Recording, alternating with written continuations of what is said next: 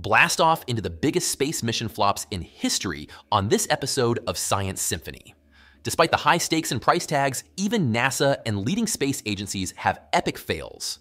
Fail 1, Mars Climate Orbiter. In 1999, NASA's $125 million Mars Climate Orbiter was supposed to study weather on the red planet. But a simple unit conversion error by engineers caused the orbiter to burn up in Mars' atmosphere. You see, the thrust directions were calculated in imperial units instead of the metric units used by the software. This sent the orbiter dangerously close to Mars at the wrong trajectory. Oops, NASA lost their precious probe due to a basic math mistake. Fail 2, Genesis capsule crash. When NASA's $260 million Genesis spaceship returned to Earth in 2004 carrying precious solar wind samples, the parachute failed to deploy. Instead of gently floating down, Genesis crashed hard into the Utah desert at 200 miles per hour. The capsule smashed into smithereens, exposing the fragile solar samples to contamination. While some of the particles were still salvageable, this embarrassing and costly accident could have been prevented with better capsule and parachute testing.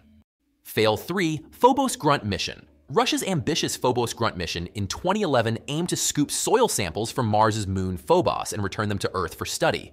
But immediately after launch, equipment failures knocked it off course. All communication was lost, and Phobos-Grunt remained stuck in dead orbit around Earth before burning up on re-entry 2 months later. With a price tag of $170 million, this was one of Russia's biggest and most humiliating space disasters. Fail 4, NOAA-19 satellite. In 2003, the U.S. Department of Commerce's $500 million NOAA-19 weather satellite was destroyed right before launch. While being transported to the pad, a simple power tool mistake caused it to tip over and smash into pieces.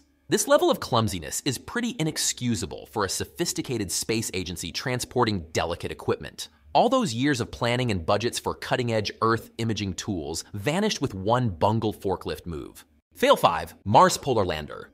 In 1999, NASA's $165 million Mars Polar Lander met a fiery demise due to a software glitch that mistook vibrations during descent for touchdown.